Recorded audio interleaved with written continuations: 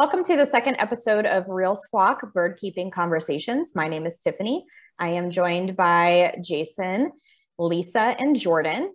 And in episode 2 today, we're going to talk about how we all started, what brought us into keeping birds, what got us interested in birds, and also the top 5 considerations for bird ownership in our point of view. So I will start. Again, my name is Tiffany. I have had birds since I was a young child. My very first bird was a blue budgie. When I was 2 years old, it was my birthday present. His name was Bluey, very original. And when he passed away, I ended up getting my first cockatiel, and my cockatiel's name was Peanut. And I had Peanut until pretty much I was in my sophomore year of college. And when Peanut passed away, I knew I wanted to keep having birds, but I was in kind of the very throes of my biology degree. And I knew I didn't have the time and energy to really be kind of hands-on with a bird. I knew I still wanted to have a bird, but I didn't want something that was going to require kind of the day-to-day interaction and time that a pet would have. And I went into Carol's Critters in Tallahassee, and there was a pair of Gouldians there. And I saw them doing their little mating ritual, which if you've ever seen it is the most ridiculous thing aside from maybe blue-capped cordon blues. And I thought, oh my gosh, these things are beautiful and they're silly. I love them. I bought them. I got them home, and I had no intention on breeding them whatsoever. And then I graduated and I kind of started looking into the mutations, and I got really fascinated and interested in them, and can of Pringles after that. I just could not stop. I got more and more and more, and I got more interested into it. I started to become really interested in the genetics and sort of trying to understand how the various genetic mutations worked. Things that I focused on was that there was no documentation of identifying actual babies in the nest. So I wanted to be able to look at a nest of Gouldians and know, okay, this one's yellow, this one's normal, this one's blue. And there was nothing like that out there. So I began photo documenting everything. I took pictures of everything. I invested in a DSLR camera, and I started documenting, noting differences, writing everything down. At that same time, I was the membership director for National Finch and Softgill Society. And I wrote a few articles, with my photos, kind of documenting everything that I had learned. I started showing my birds back then as well. And from there, I was kind of working and breeding them and showing them. And I ended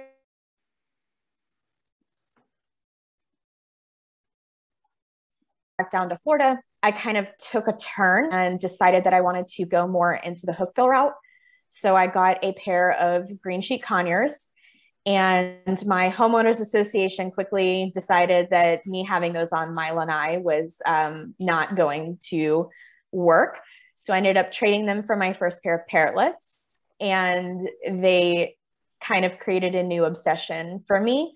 Whereas I had been completely 100% obsessed with the Gouldian finches, now I am 100% obsessed with the parrotlets. And then I ended up getting kakarikis.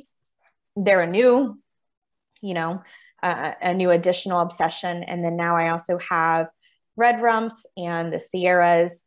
And that's kind of how I got started. I've had birds my whole life, and I just kind of have graduated into hand feeding and having the little cutie pies that I have that you can see there. Beautiful. I love the blue. He's a turquoise, but yes, he's beautiful. Oh, whoa, excuse me. No. But you know what? Hey, for somebody that doesn't know, I mean, thank you for correcting me, because I wouldn't have known. So yeah, I love how people get really angry when you use the wrong terms for mutations. I'm like, calm down, it's okay. Like, we all know where we're going. Yeah. I say that a little bit in jest, because I feel like there is that sort of weird desire for people to constantly correct others, and it's kind of like it's not doing anyone any harm, but right. Yeah, I'm the same way when it comes to lories. So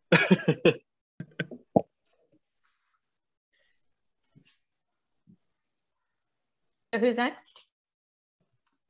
I can go next. Alrighty, so these are some of my birds, and the picture at the top left, are some babies I raised last year. So I primarily work with lories, and I've always loved birds throughout my life. My grandmother always kept them, and she basically raised me when I was a toddler.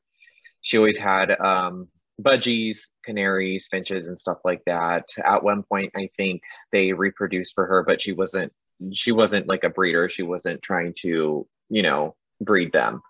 And I remember just being so into them, and um, it's just something that's kind of weird to describe because it's almost like it's ingrained in your mind, and who you are as a person.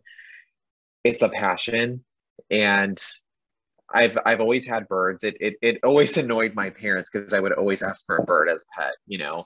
And I've kept budgies, lovebirds, cockatiels, all of that in my early teens.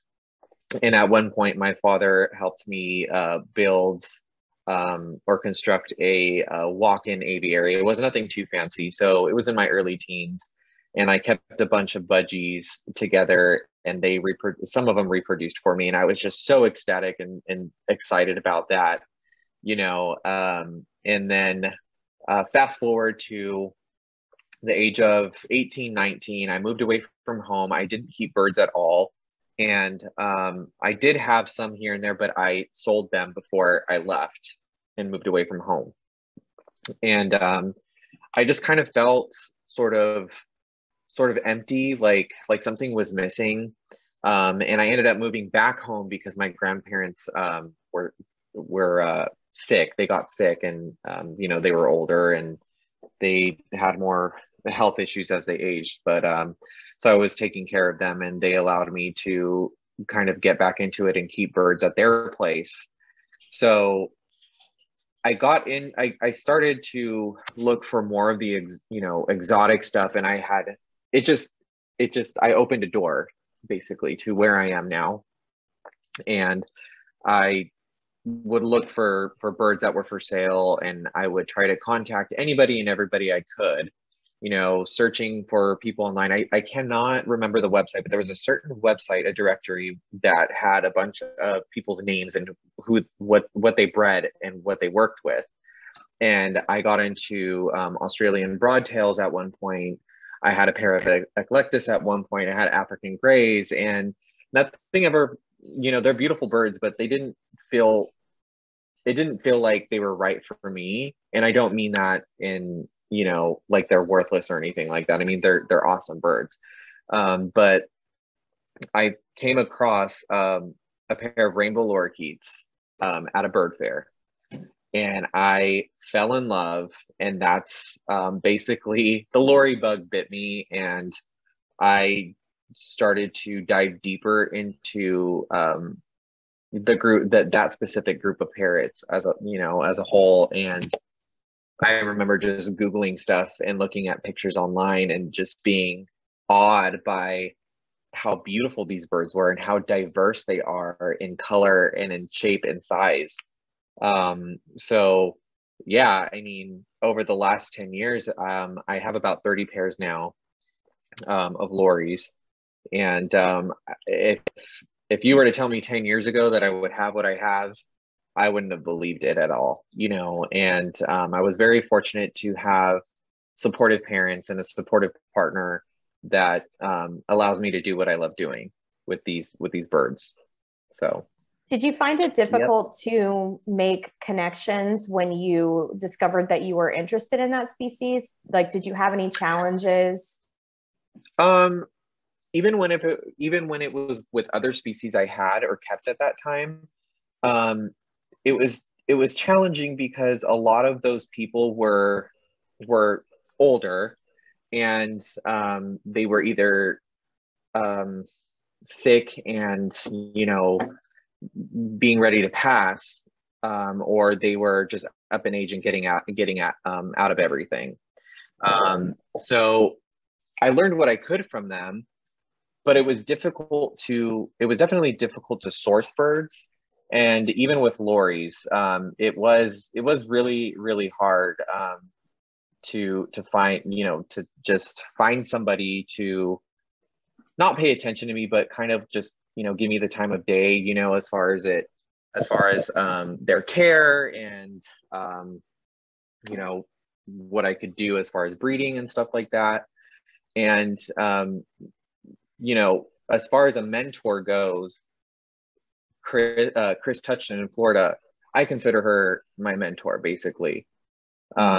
It's funny because I think back in 2011 or 2012, something like that, I sent my first email to her and I came across her website online, and I asked if she had any lorries for sale. Granted, I had never kept them, and I asked if she had them for sale, and I got a short response in return, you know. And now looking back, it kind of makes sense why, you know, she kind of was short with me. I was younger. You know, we get a lot of people all the time that are interested but never really do anything. And so it's like, who is this person? You know, are they serious about this, or are they just, you know, fooling around or something like that? So there's definitely information online, but a lot of that information is conflicted, you know. So yeah, I guess if that answers your question, yes. Yeah. But yeah, they're wonderful, wonderful birds. And what do you think is the biggest challenge that people don't foresee when they want to get into lorries and lorikeets? I want to say the diet. So I would say the diet is number one, and number two is actually sourcing different species besides the rainbow species. A lot of what I have today is just not around at all. You know, people do have them, but it's only a small handful of people, and that group of people kind of they just work with each other versus selling off. Like, let's take blue streaks, for example. I wouldn't sell a pair of blue streaks or even young birds, babies, to someone who is just starting out. Like, there's no way that I would do that, you know. So yeah. And what do people tend to what mistakes do people tend to make with the diet? So like I mentioned in the first episode,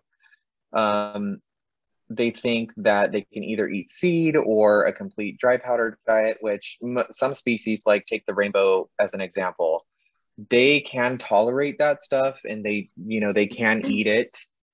But when it comes to other species like blue crown lories and stellas and stuff like that, an all dry diet will not suffice. They need a lot of moisture in their diet. I did feed, when I was starting out, I did feed pellets and dry powder at one point. And even with the pellets, you know, when I bought my first pair, they wanted nothing to do with the pellets at all, you know. So yeah, people try to solidify their droppings because they're messy. And really, why you're doing the bird a disservice by doing that. You know, why work with a species that you're just going to be annoyed by or be overwhelmed by, you know? So yes. Yeah, because I found even with some of the species I raised, you know, they'll keep asking people the same questions until they hear an answer that they want. And I know that diet is a major problem with that. Like they want it to be simple, but there is nothing simple about feeding birds, right? We can streamline it, but it is difficult. So yeah, and I know lorries and lorikeets are highly specialized to begin with. Yes, cool. Absolutely. Yeah. So Jordan, did they really ignore the pellets or did they play with the pellets? They ignored them, actually. Good. So they That did actually not. surprises me. I would They, picture them flinging them everywhere. you know, and you do have, for example, I just sold a baby to someone last week, and they do have an existing lorry, and that bird only eats pellets because that's what they were raised on. You do have birds that have only ever been fed one way, and they're addicted, or they refuse change. So they continue to feed the pellets, but you have to try to implement something, whether it be fruit and nectar or something, to get them to catch their attention and be curious to try it out. So yeah. I feel like I might have been meeting with Chris Touchton at a similar time that you were first communicating with her, because I got a black lorry from her I was in Maryland and I wasn't in Bethesda yet. So it was when I was in Pasadena, and I got a black lorry from her. Mm-hmm.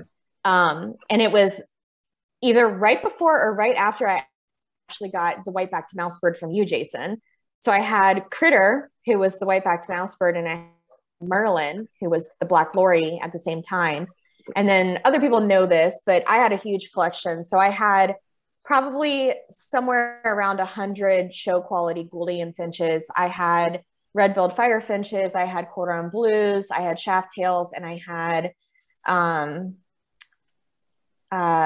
some, like, I don't want to say show quality society finches, but I had some really nice European line society finches. And I had a personal situation happen where I had to sell everything. So I had to move out of my house that I was living in. I had to sell everything. I could only take about 5 birds with me in a small cage.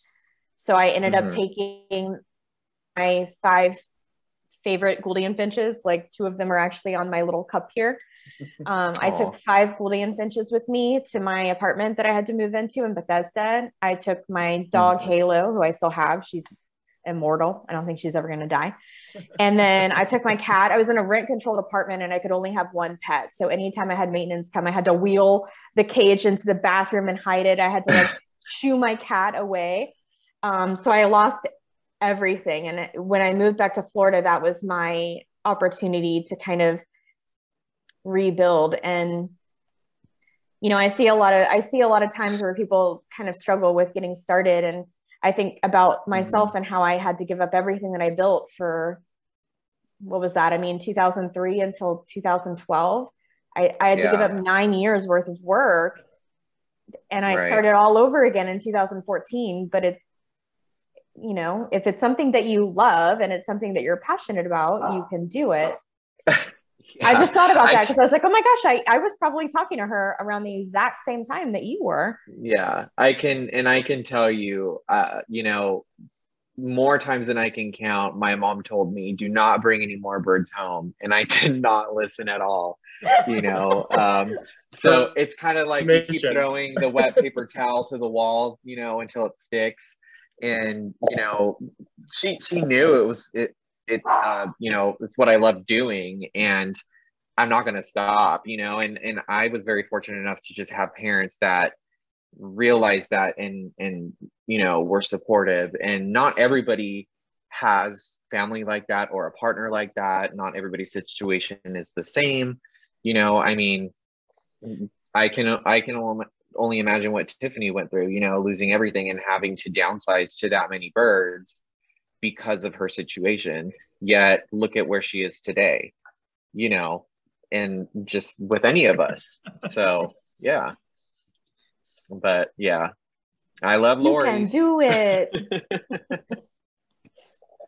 Who's next? Lisa. Sorry, had to unmute there. So I probably the only one in the group that didn't grow up loving birds.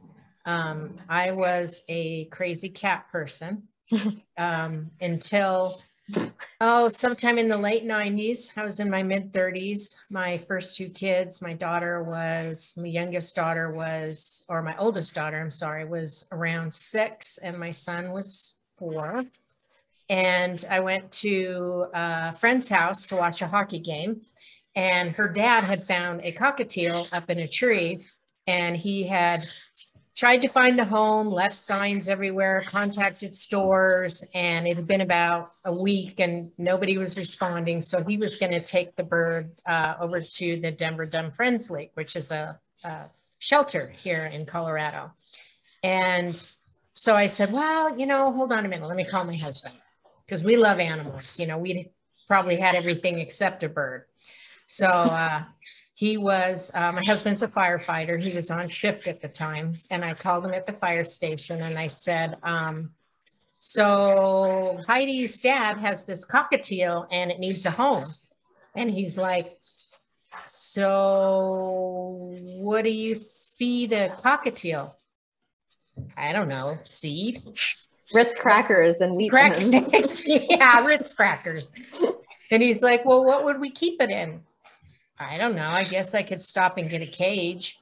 So I ended up taking this cockatiel home, stopped at Walmart on my way home, bought a cockatiel set up in some Walmart seed and took him home. And we spent the entire evening trying to get this cockatiel out of this cat carrier because we had no experience at all. And, you know, he was terrifying. He was hissing and doing angry cockatiel things. And my husband actually even ended up naming him Queequeg, who's the cannibal in Moby Dick, because he took a couple of chunks out of us before we got him out. But the thing that surprised me was how affectionate he was, how smart he was. And I mean, it was just out of left field, but I just, that was it. I mean, when our last cat died, that was it for cats for me. And we ended up getting a little Quaker parrot about 6 months after that. Somebody needed a home, so we brought him home. And he fell in love with my oldest daughter. My oldest daughter grew up with him. And then it kind of was just the cockatiel and the Quaker parrot for quite a long time, till about 2008. I worked with a guy, had an eclectus, female eclectus parrot, and he needed someone to babysit her. So we ended up babysitting her. And then he decided he didn't want to take her back again. He was moving.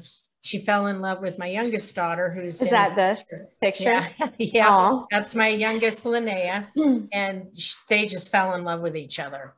And then about a year later, another friend asked me to babysit her green-winged macaw, and we ended up. She didn't want to take her back. We ended up keeping her, and then in 2010, I volunteered at my first parrot rescue. And yeah, that was it.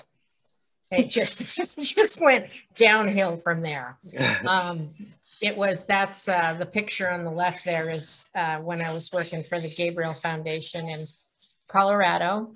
And there are just so many species, so many, oh my God, so many different birds, you know, and I just ended up, you know, adopting here, adopting there, and left there, started another parrot rescue and worked there for a while. And then there was some fallout there, started helping another friend who had a parrot rescue, some issues there. And then my friend Charisse and I, who both worked at the Gabriel Foundation together, started Rocky Mountain Parrot.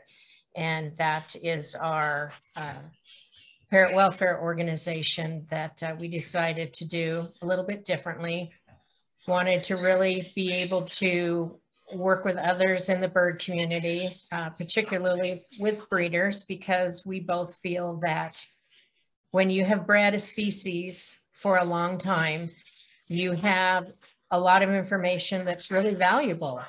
And one of the things that I was seeing with a lot of rescues is kind of a one size fits all with parrots. And as we know, that's not the case.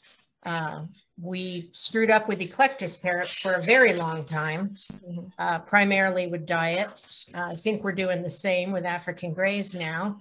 And you know, if you want to get good information on some of these species, if you really care about these birds the way that we say that we do, then we need to work with each other. We need to listen to breeders, and, you know, breeders probably would love to know what's going on in the rescue community, but absolutely, the fighting and the name calling and the breeder bashing has always just stuck around cord with me. So, right. yeah, hopefully that's on the way to changing. So I have a question, actually. I think I know the answer for Jordan, and obviously, like Jason, I know you have a full-time job too. I have a full-time job, but like Lisa and Jordan, do you guys have full-time jobs, or does the bird side of it kind of like encompass your main, you know, career? Mm-hmm. I work full time. Yeah. I do not. So my I'm basically fortunate enough to be able to do the birds full time. And I don't know how to properly phrase it or say it, but what I mean by that is I do enough to be able to support what I'm doing here. So that goes back into the birds and provides what I need in order to ensure that my birds are well taken care of. So when I was in California a year ago, I was working, and I did do graveyard shifts. I was a care provider / nurse assistant. So I would go to work at night for 8 to 12 hours, come home, feed babies, nap for 2 to 3 hours, get up, do it all over again, feed everything outside, go to the gym, come back home, eat, and get ready for my next shift. And because I don't hand feed anything all night long. I don't. So I would feed whatever babies I had right before my shift started, and then because I got off early enough, as soon as I got home, I would feed them again. So I basically always kept a job where I had an open schedule, and it was my schedule. Like, I made my schedule, and because I wanted to focus on the birds, I made sure that I was able to do that, so I was able to take care of everything. So, and then now that I'm here in Texas, we're just in a good position where, my partner's a firefighter / paramedic. So he goes to work for 2 days, comes back home for 2 days, and he helps me out with whatever I need here as far as the animals and the birds. So we work together well, basically. Sure. I was just curious. I felt like it was important to note that, not everybody is doing this successfully and is only doing this. Oh yeah. Yeah. There's no way you're going to be filthy rich off of breeding, because you're, I'm definitely not. Definitely not. And what it costs to feed the birds alone. Especially nowadays where you have inflation. Inflation is an issue, and everything is going up in cost. The price of birds is going up. So really, where's the profit margin? Where's it at? So, and whatever money we do make as breeders, really, I will use that money to get whatever else I want to work with. So, yeah, I feel like I'm constantly investing back into the birds. So whether it's upgrading my existing enclosures or cages, whatever you want to call it, or I go through a period of time where I'm switching out their perches and making sure that I have enough toys. I know I do toys in my breeder cages. I know that's not a thing for everybody, but I'm buying toys constantly, or I'm investing in the paper that I have, like the big rolls of paper that I use to line the cages with. And I feel like it's a circular investment. I tell people constantly, because that's, I feel like that's the common theme, right? Is how how can I get into this? What kind of return on investment am I going to see? For me, it's kind of like, I think if you're in it for the right reasons, that's not really, it's not really anything I've ever really thought about. It's more like, I think of it in a way where if I've had a good year, my first thought is, what species can I invest in to work with this year? And I feel like other people might see that as kind of, I don't know, like you're like, it's not, I don't want to say it's not profitable, but maybe it's not, but it's kind of like, I just want to constantly put back into that passion, and I constantly want to be doing better, and what can I do to improve, and what new things can I bring in, and what new things can I work with? It's just always exciting to me. There's always something new to do. It's a blessing and a curse, because it's a blessing that you get to work with such, beautiful birds, but a curse because you're always putting money into something, especially when something happens, So but I do have a question for Lisa too. Yes. So Lisa, was there a point in your life, specifically when you were doing you still are doing the parrot welfare thing, but I guess call it the rescue thing. So was there a point in your life where you did not like breeders, or you believed these things that people said about breeders or the specific community or group of people? No, there really wasn't. I think that part of it was we had bought dogs from breeders before. Our first boxer we bought was from kind of a backyard breeder, and he died at 6 from cancer.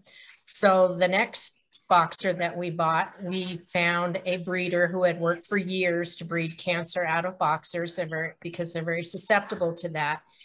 And she lived a nice long life. And I think that when I was doing the research on getting our boxer and finding out all the things that went into making sure that these dogs were healthy, I had a good idea of what was involved with breeding, and that it wasn't just something that, people are, I don't know any breeder that's getting rich off of breeding anything.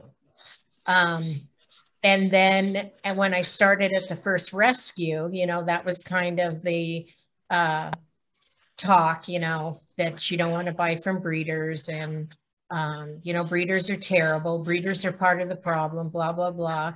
But at the same time that I had started there, we got my son's first little lovebird from a breeder in Colorado, and she was wonderful, and it was a great experience. And I saw how much time and care went into her babies. And so it just never, it was something that never sat well with me. No, that definitely was, I was not the norm for that, but and then that feeling just grew as the years went on.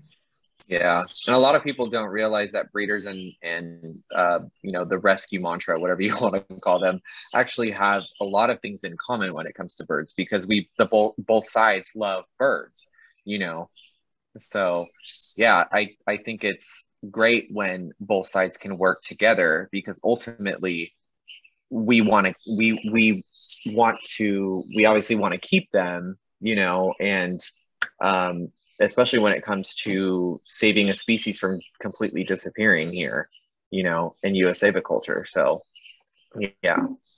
but I was just curious. We can always do better when we work together than when we're spending a bunch of energy fighting with each other, for sure. Yeah, and I think, when I talk about the science of aviculture, so much of what we know today is because of the large sample sizes that only breeders have. And they've taught us, because birds just don't mate. Like, you can't throw two birds together and then they do it. Like, that's just not how it works.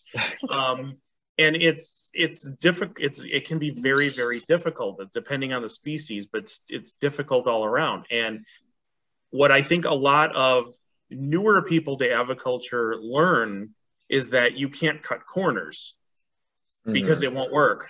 The birds are going to do what they're going to do, or they're not going to do it because you're cutting corners, and they learn that way. And you know, Lisa and I have talked about this before, where I've been in really great rehoming centers, and I've been in abysmal, horrible conditions, right? And what's better for the birds? The biological imperative is to pass on your genes. If you are an animal, plant, whatever, doesn't matter. The biological imperative is to pass on your genes. This is what all animals are built to do. And depriving birds of that when they could be in that situation, I find to be cruel. And so am I saying that pets should be breeding? No, because if they're being kept properly, they're getting their needs met, right? But to say that it's cruel to breed birds is resoundingly false. There is absolutely no science to prove that. And most people who make these really extreme absolute claims have never done it before. Breeding, you know, breeding birds and things like that. They've never been in this situation. And so, and it was funny because I was talking when I first met Bonnie Zimmerman from the Indonesian Parrot Project. And if you don't follow them, you need to. Amazing conservation work, Eclectus, lories, cockatoos, just really, really amazing work getting these birds out of the black market in Indonesia and reintroducing them to the wild. Really, really vital, critical work. And she told me, she's like, if I didn't breed birds, I wouldn't be doing what I'm doing today. She goes, I learned so much about birds by breeding them, watching their behavior, hand rearing them, learning about their anatomy. Like all of that comes with the territory. And so, you know, when we work together, it just is, the birds are going to benefit, and that's all there is to it. Right. Well, and I don't know about each of you, but I almost feel like that experience of working with them makes my love for them and my passion grow. So, you know, learning something new or engaging with people like you, I mean, it just makes me feel even more, I guess, kind of like just not justified, but maybe even like validated, that like my work and what I'm doing is important. And it makes me feel fulfilled. That's what I'm trying to say. Like I get that fulfillment from learning something or witnessing something new or seeing a breakthrough, you know, with diet or with changing something up, like these new nest boxes that I got. That's exciting for me. It's enriching. It's enriching for me. It's fulfilling for me. Yeah, it's very reassuring too, knowing that there are people with the same mentality that Lisa has, you know, that we should be working together, you know, to ensure that these birds just don't disappear, you know, at all. And, you know, education is super important too, whether it's, you know, a family walking into, you know, a rehoming facility or rescue, whatever you want to call it. And, you know, that whatever child they have with them is infatuated by whatever they see, you know, it's kind of like take our experiences as children and how we grew up and how we fell in love with birds. You know, a kid going into a rescue or a kid walking into a breeder's facility can both equally fall in love with birds, you know. So yeah, it's there's definitely a lot of stigma behind both parties. So I think it's very important to kind of bridge the gap between the two. So Jason, you're saying that you can't force birds to breed? If only it was that easy, right? I mean, when you look at zoo programs and, you know, other conservation institutions, the science that's being done is astounding. I mean, it really is. When you look at the success that zoos have with different species. And, you know, keeping animals, especially birds, is a scientific experiment that never ends, right? We're constantly testing and changing variables in the environment to see what those animals are going to respond to in a positive way. And one of the courses I teach at the university is zoo biology, and I had Dr. Jessica Whittam on yesterday, who's an animal welfare specialist. She works through the Chicago Zoological Society, and she talks about all of the research projects that are constantly going on that people just don't even know about at zoos. And, you know, every time someone says, oh, zoos are prisons, I'm like, you have absolutely no idea what you're talking about. You really don't. Like, you need to understand what we're doing for animals, why they live so much longer in zoos than in the wild, how much of the wild is actually left for these animals. Mm-hmm. There's just some biological, scientific truths out there that are convenient to ignore when you have an axe to grind, right? Or an agenda. So, you know, listening to people like that, and then talking to breeders who are in private aviculture and the species that they're working with and why they're working with those species and what they have discovered about the species. You know, Tiffany and I are part of a little consortium that's raising Sierra parakeets, which are not common. I know of 5 people that have them. I mean, they're just not that common. And to listen to what we work with a breeder named Mark, and to listen to what he's discovered by observing these birds, trying different things, and the success he has had is just unparalleled. And those are the things that we need to be talking about amongst ourselves. You know, the birds I breed are not common. They don't end up in rehoming situations. And if they do, they come back to me. And, you know, and that's costly for me because I have to test them because I have no idea what they've been exposed to. A lot of the times they need to be vetted because they've been fed incorrect things. No matter how much education I can possibly do, some just don't listen, right? Or they listen to somebody else and they give them, you know, poor information. But, you know, all of those things are things that we just have to keep having a dialogue around so that we can figure out what best practice is. Absolutely. And if we can rub 2 birds together and make more birds, you let me know how to do that. Don't you think we'd all be rich at that point if that was that easy? Then maybe there'd be a profit. And I'm not against profit as long as the birds are very well cared for and you know and are kept in a great environment, which we can all say. But I think there's way too much judgment out there, and I think that's one of the problems in aviculture, regardless of where you're at, is it's really easy to celebrate and share successes, but it's really hard to share failures. And when it comes to failures, 100%. Nobody on here is going to judge me for a failure, right? You're going to support me. You're going to help me. You're going to, you know, I'm going to ask questions and things like that. We're all learning here to better for the betterment of the animals that we keep, the birds that we keep. But social media is a pretty strange animal where it's real easy to judge from behind a keyboard.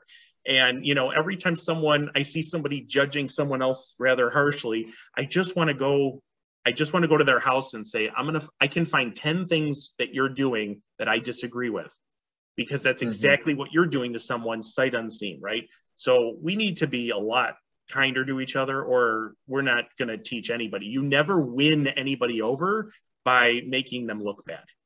Yeah. Well, and how can you ever really truly learn if you're never sharing any of your failures to begin with? Because everybody is going to make a mistake along the way, and there's no such thing as perfection. There's no such thing as going, you said, it's a constant nonstop experiment.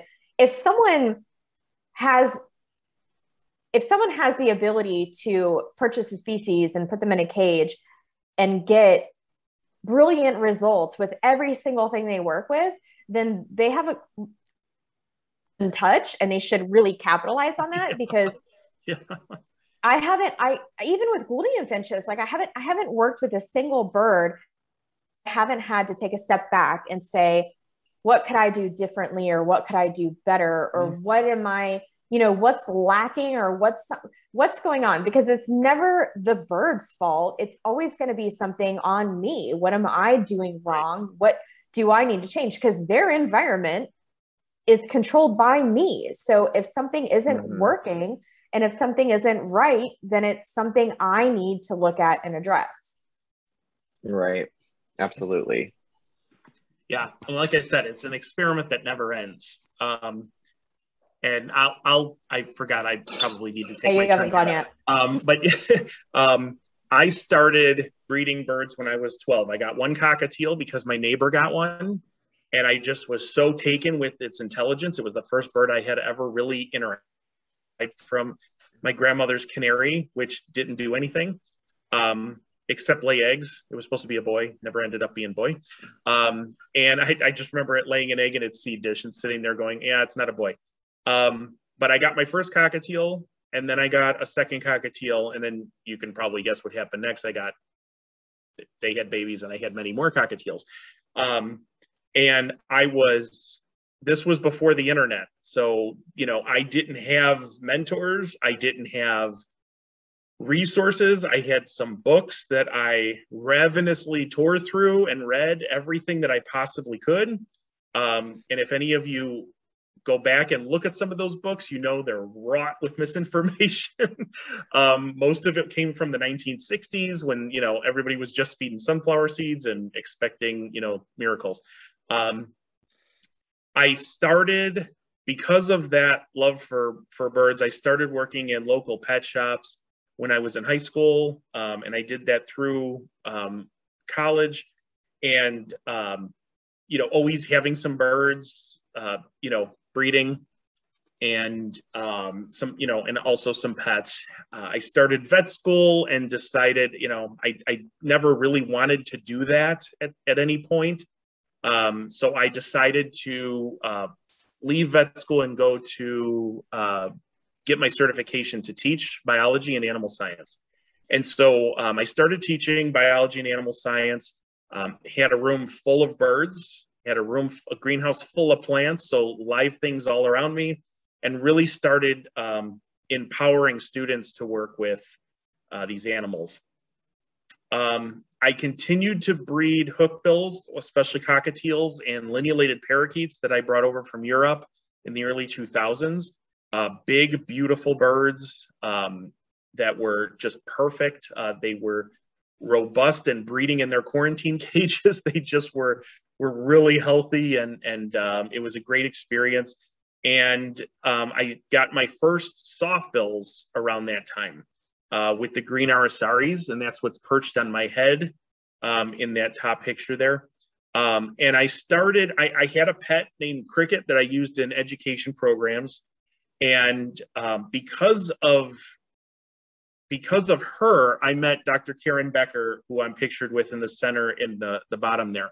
Now, Dr. Becker back then had just started practicing in the Chicago area.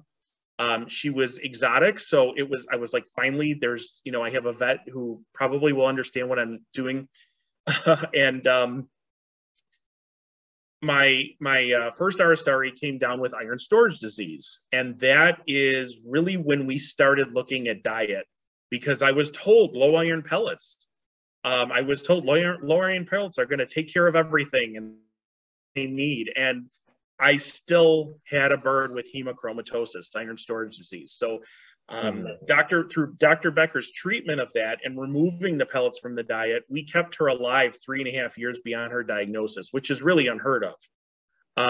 And so I think she was 18 when she passed. So that was pretty old for a green RSRE. I added an addition to my home.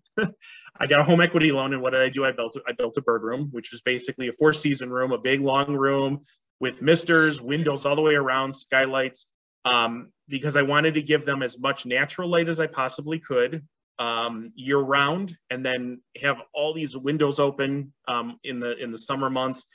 And it must have worked, because one day when I was feeding, I got attacked by one of the hens, my green RSRE hens, and they both flew to the log. They nest in these palm logs, which I had to have shipped up to me because they will not breed in a box. You have to breed it in a hollowed out pound log. So huge expense there. And I peeked in there and they had 2 babies. I didn't even know they had eggs. And so those 2 babies are pictured there. They look filthy because I had just pulled them out of the nest at that point, and they're always really, really disgusting when you pull them out. They're well fed. Yeah, very well fed. And so I then had 5 pairs, and they were all producing. I even had a pair that would foster. The female had a damaged beak. She was at a zoo where she had escaped, flew into a macaw enclosure, got bit, and her beak was damaged. So I paired her with a male who fell in love with her. They just got along really, really well. And she fostered anything I put under her, any of the other Arasaris. So I had a lot of success. And once again, no mentors. I reached out to a toucan breeder who many said was, a good person to reach out to. And he told me I should just get stuffed toucans or toucan trinkets to put on a shelf instead of actually getting into birds. Didn't even give me the time of day. And so, from that point on, I'm like, I'm determined to figure this out. And I did. And then, I continued on to get my master. I have 2 master's degrees. My second master's degree is in biology with a zoo and aquarium science twist, a specialty. And so I started working as a zoo consultant, and that connected me with zoos so that I could get birds from zoos as well for my program. Not penguins like the one pictured there. I would never have penguins. They stink terribly and they have pretty poor attitudes. But, working with zoos, learning from them learning from me was a great synergy that I still have today. And basically, it just kind of bloomed into more education with, like, Bilbo here was one of my curl-crested Arasaris. And, bringing them to public events and getting kids excited about them was such a thrill for me. And, just seeing kids make a connection with any living thing is probably the one spark that's going to get them to appreciate nature later. Taking animals away from kids altogether is one of the most devastating things I can imagine. They don't appreciate science. They don't appreciate wildlife and nature and conservation. They need to have some of these interactions. So that's where I'm at today. I have a main aviary that has fruit doves, which I've wanted forever, but it took me a few decades to work up to that, to be in an environment where I could have them. So I have 2 species of fruit doves. I have Taracos, swamp hens, tanagers, and of course I'm still breeding Arasaris, and some other things that I have in beautiful outdoor enclosures that I worked really, really hard throughout my career to finally come to fruition. So that's my story.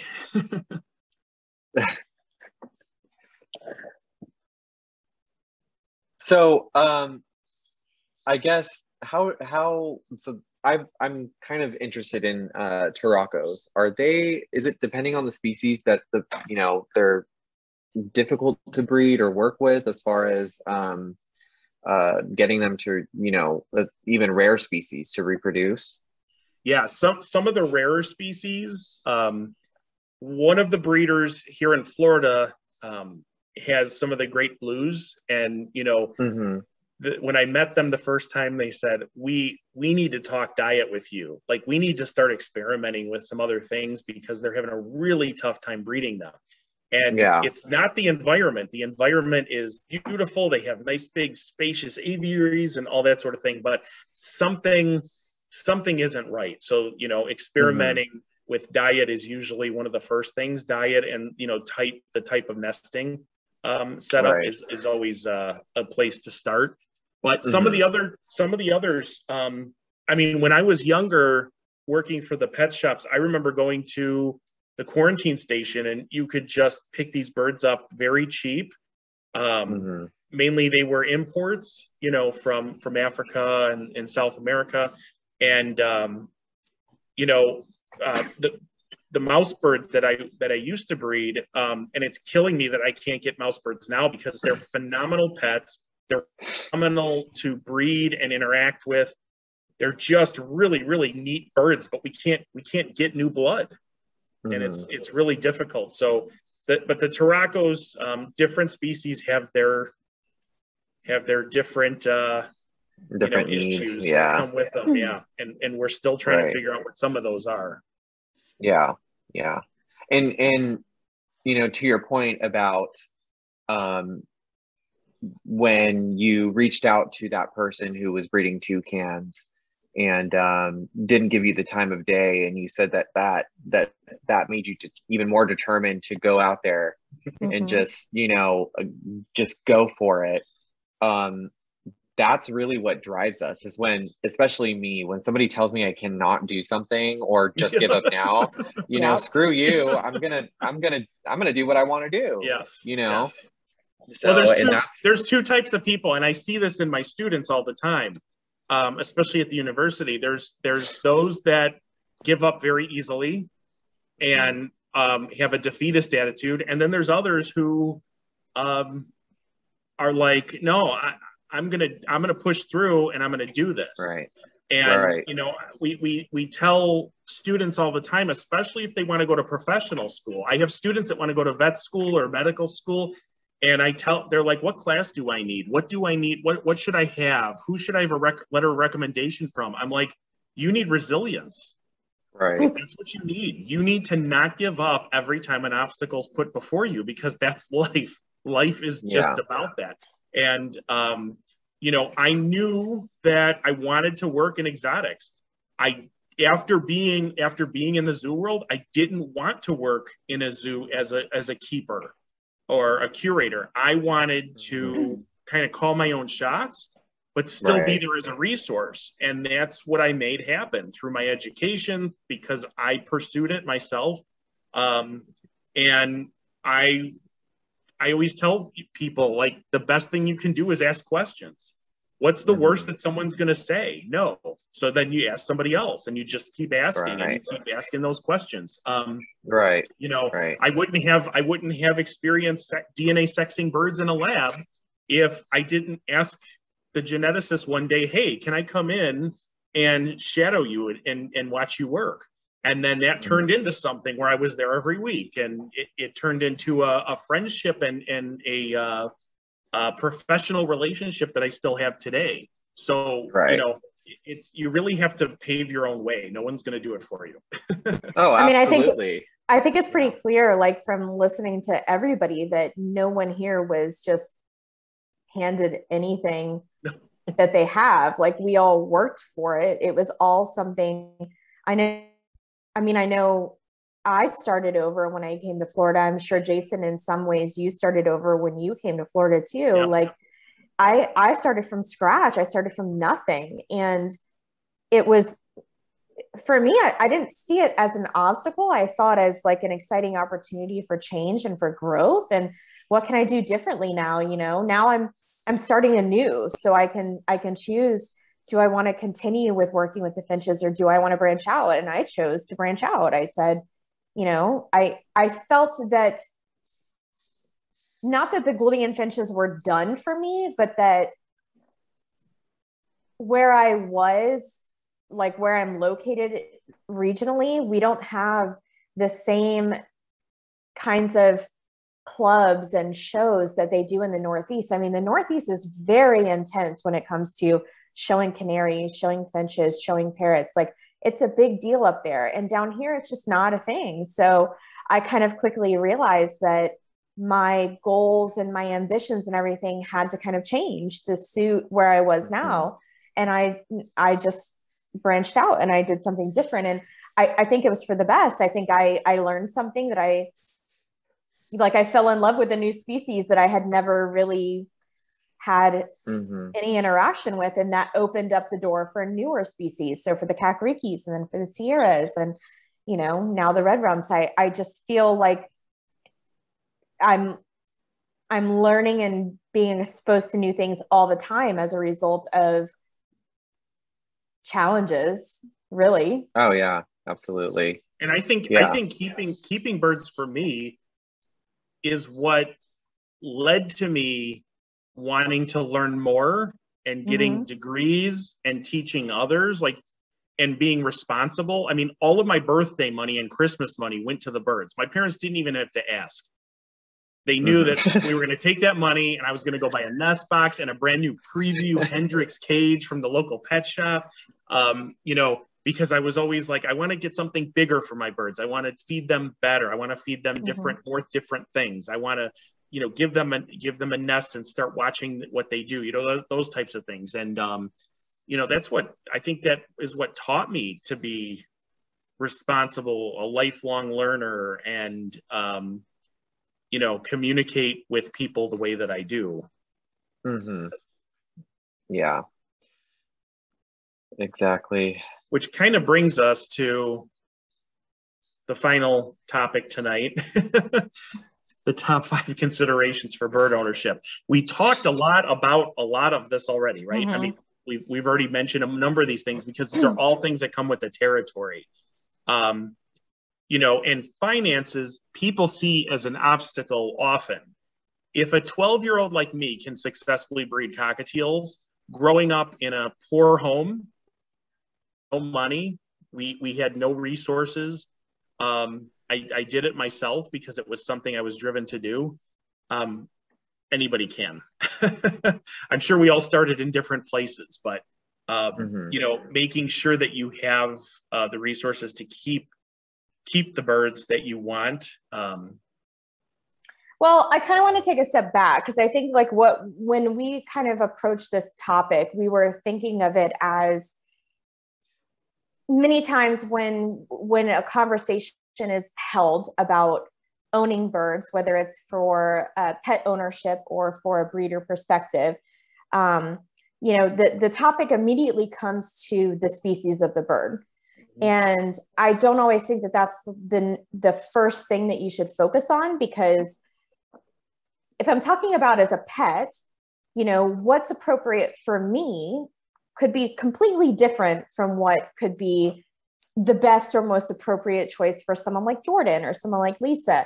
It really is so circumstantial to what your life is. So, you know, I kind of wanted to approach this from the top 5 considerations for bird ownership in general, whether it's breeding or whether it's owning them as a pet. And I, you know, kind of felt like finances was the number one thing, just because from a logistical standpoint, if I want to breed hyacinth macaws or black palm cockatoos, obviously I would have to have the capital necessary to invest in those birds first. Yes. Right. But you can always start somewhere, right? Right. Like, so if I'm going to say, well, I don't have 50 grand, so I quit. Like, I could start how I have, you know, I could start with Kakarikis, with Sierras. You know, you build a portfolio. So you develop a reputation, you work on your know-how and your knowledge and everything like that. It doesn't necessarily stop you from acquiring those species eventually, but maybe it's not something that you can start off right away with. But I do think that finances is the number one thing that you would look at, even with bird ownership as a pet or a companion standpoint. You know, if you're not committed and willing to be taking a bird for annual checkups, blood work, pathology, maybe a large bird isn't for you, but maybe something like a parakeet or a lovebird, which could probably go with like an annual checkup and then bringing to the vet if there was an accident or something that happened, would be sustainable. So that was kind of my process when I put finances as the top one. And then I don't know if you guys have any other input with that, like finances in terms of diet, especially. Like with the Lories, raising finches, sure, Jordan, like are, you know, but raising finches and things like that are that's a pretty cheap thing. It doesn't mean you're cutting corners. They just don't have the hugely varied needs of some of the larger birds, like the lories. Well, and they eat far less. So an investment in food goes a long way compared to something like a kakariki that eats like a chicken. And you have to be prepared for them to literally eat you into financial ruin because they're going to scratch everything out and eat 10% of what you give to them. Yeah, exactly. You know. Well, in cages, I mean, a bigger bird's going to need a bigger and more expensive cage. The bigger the perches are, the more expensive they are. And toys destructiveness. So if you're looking into something like a cockatoo or a macaw, your cost for toys is going to be exponentially higher than like a budgie or a lovebird or even a parrotlet. I mean, my parrotlets are destructive, but not anything like I had a Goffin's cockatoo, so nothing like he was. Right. Yeah, you're gonna, and with the price of lumber these days. Oh my gosh! Just going over to Home Depot and getting some wood and slicing it up and drilling it's not cheap. Yeah. Absolutely. So then the second thing that I had noted was space. So not just the space of the cage itself, but where you are, what your living situation is. Are you in an apartment? Are you in a family house? Are you in a duplex? Do you have room to be able to have sort of an outdoor enclosure if you're having something like a lory or a lorikeet? And that's not just for mess, but that's also for noise. So, you know, I think if you're looking at something like a larger bird and you're in an apartment where you've got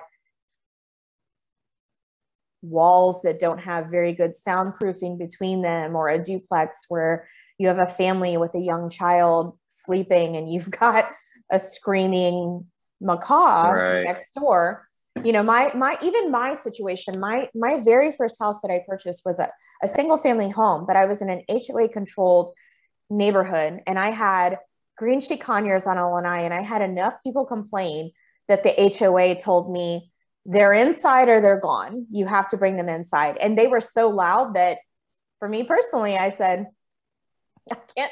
I can't have them inside. Like that's the whole reason I have them on my lanai. They are so loud.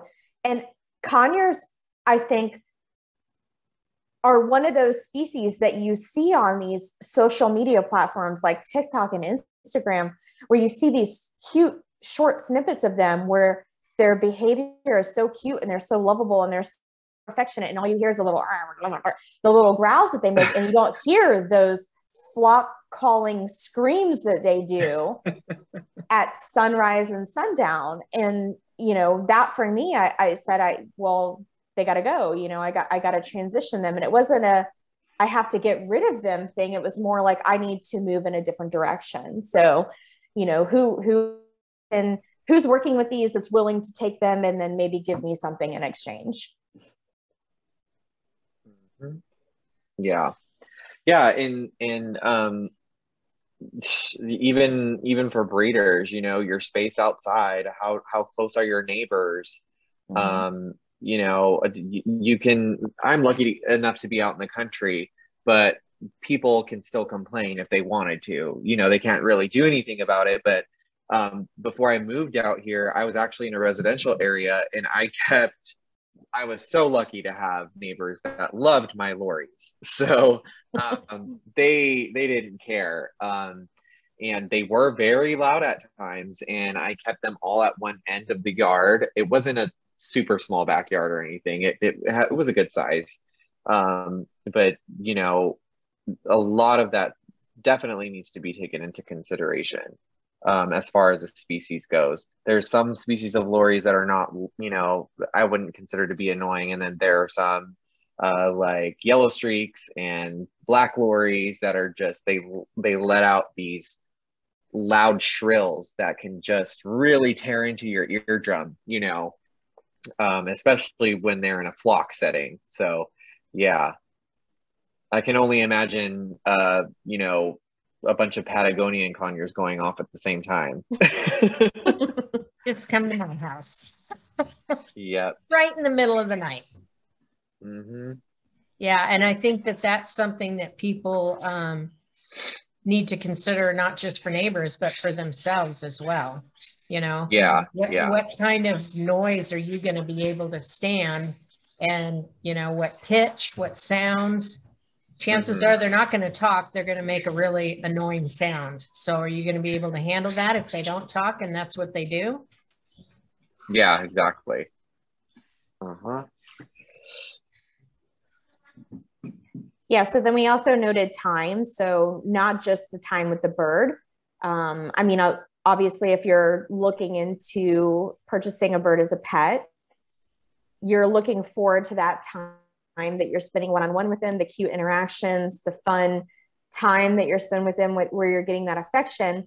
But there's also time dedicated to care, and also time dedicated to interaction with the bird that doesn't necessarily seem fun for you. So if you're working with a bird that has issues with stepping up or biting, you have to actually be doing training. You have to be working with that bird. You have to be doing things with the bird that maybe you don't find engaging, but are engaging for the bird. And also time dedicated to care. I don't even know how many hours today cleaning, and I had the help of somebody else. So my mom was here helping me clean my entire bird room. So the time dedicated to care, food prep. I usually do all my chop on Sunday evenings. I'm like, where's my clock at? I don't know what time it is now. So I typically do chop on Sunday evenings, and, you know, mixing everything together, cleaning everything.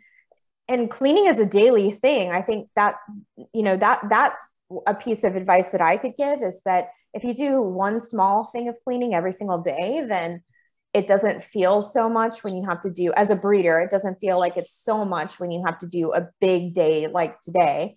It still was a lot, but, you know, wiping down things or cleaning the food dishes and the food bowls every single day when you pull them out, it makes it a little less burdensome, but it's still a lot of work. Yeah. And you can totally keep your birds on a really great diet, a really diverse diet. Once you have a kind of a process down. You know, I tell people all the time, I'm big on sprouting. I think, you know, most birds that we're keeping could definitely benefit from sprouts. And it's literally minutes a day to prep those. It's not difficult. And you're giving your birds, even just soaking certain things that you can just soak overnight and feed the next day. Like, you're already giving them a better diet than what they were probably on before. So, you know, even though it's time, it doesn't have to be a huge amount of time to still do it well, you know, once you have a process. Yeah. And I think it's very important to really evaluate your end goal, especially as a breeder.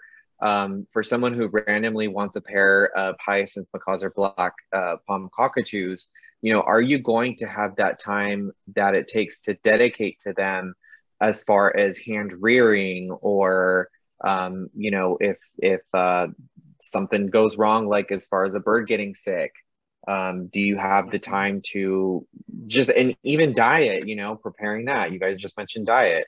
You know, I feed my birds twice a day because they're lories. They need wet food. And I trade a lot of my free time in, you know, in order to take care of everything. There's times where I can't go on vacation, or I can't take a weekend trip because I have to take care of everything. So, you know, if you're dedicated enough to it, there's going to have to be some sacrifices made. Absolutely.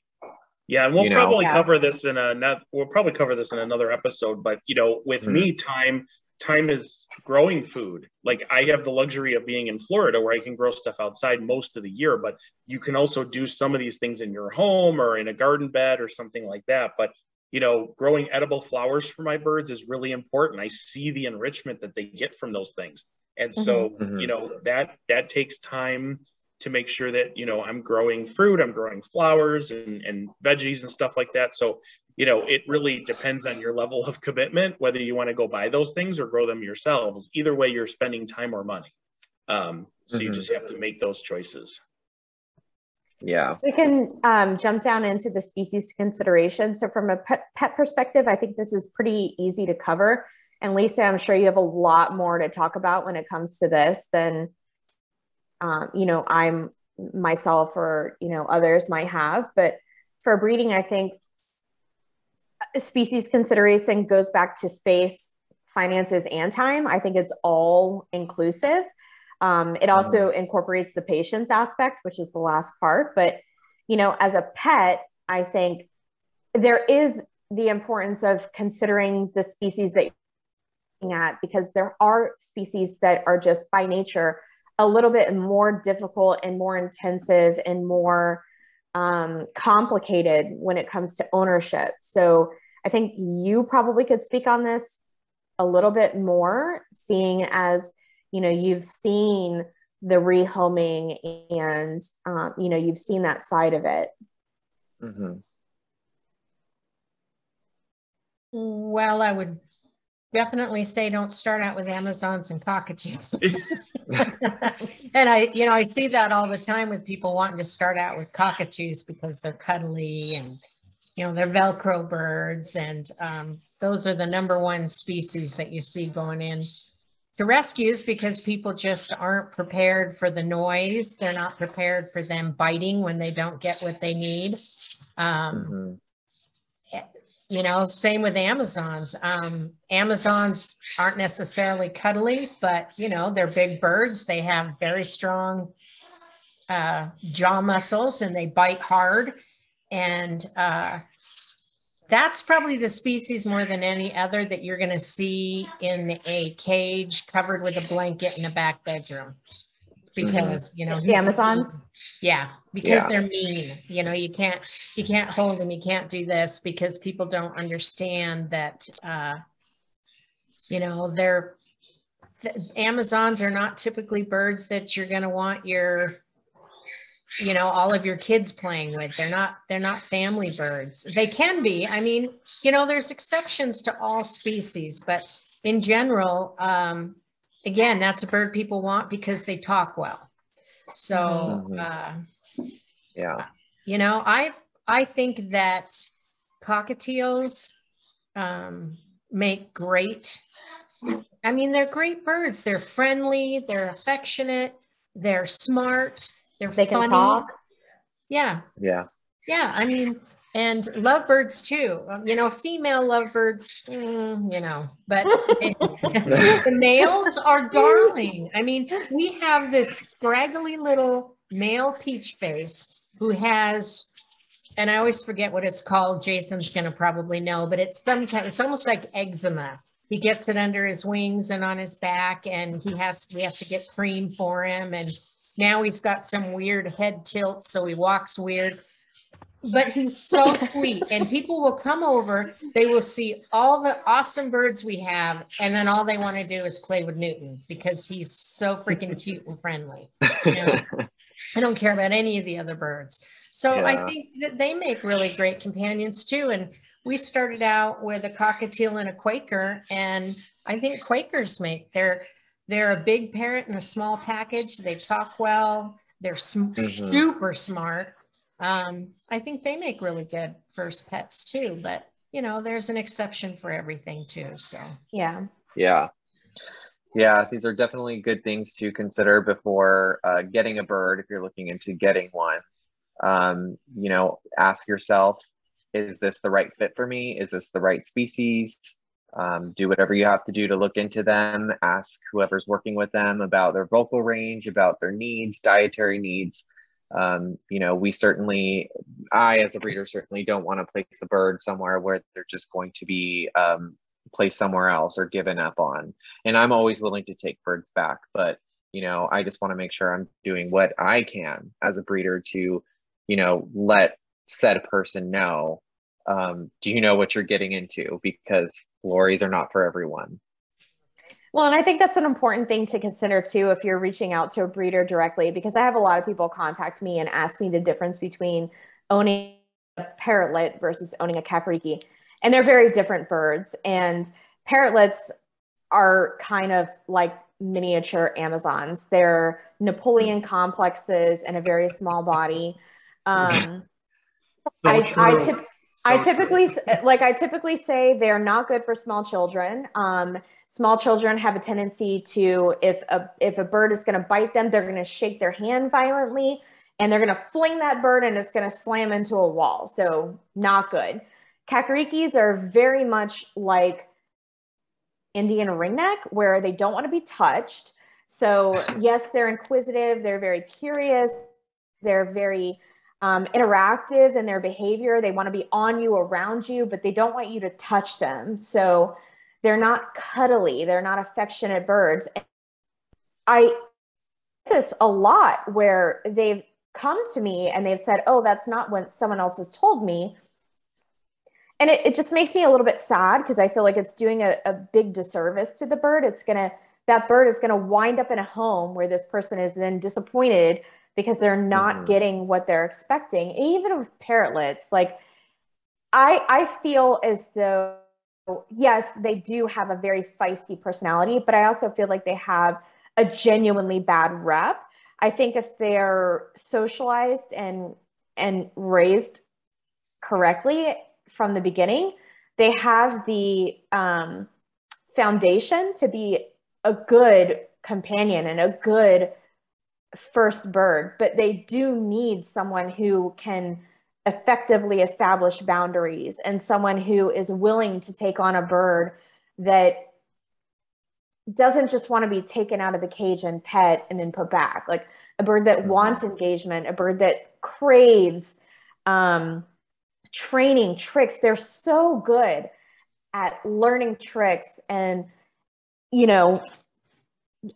interaction that's not just, I just want a bird that I can scritch. And I think that goes for any species. Like, I think that shouldn't be your only goal. I mean, you should want to enrich their lives in ways other than just touching them. But well, and often, like, I mean, you've all heard, if it's too good to be true, it probably is. Yes. And, if you're working, if you're talking to someone about getting a bird and they're giving you all the answers you want to hear, probably not someone you want to be working with. If you're working with someone who's going to give you the hard truth, that's probably who you need to be working with, because the truth is never perfect. You're not going to find the perfect bird, because what you put into it as the bird owner, or the breeder, is what you're going to get out of it. And so, when I tell people, like, if someone takes home a bird, one of my Arsaris, for example, is a pet. I often hear people say, oh, this bird was so friendly, it came right out to me. And I'm like, well, why is that surprising? And they're like, oh, well, because every bird I've ever got out, they told me to leave it alone for a few days and not touch it. And, and I'm like, that's ridiculous. If it's raised correctly, you should be getting what you want, but you have to put just as much work into it as who you got it from. And that involves training and understanding that you're training the bird even when you don't think you're training the bird. You're reinforcing things. If the bird's screaming and you look in its direction, you just reinforce the behavior. That's really hard to get out, right? To breed out, to get out of that bird. So, the last piece here that we have listed is patience. And, that goes for breeding birds, or, working with a brand new species, or, getting a pet, whether it's a first bird or your 12th bird, it doesn't matter. You still need patience and time and, the right environment for that bird. And that's where talking to people like us, or, other breeders, or, whoever your resources are, come in to play. Yep. Yeah. It takes a village, right? It takes a village. But this has been fun. I appreciate all of your expertise. I learned some things tonight, and I love that. So we can sign off. Thank you for sharing your stories too. Yes. Yes. Love hearing people's stories. I think that was my favorite part of tonight. Yeah, same. So we'll sign off for tonight, and we'll see you on our next Until episode. next time. Next time. All righty. All right. Bye. Bye.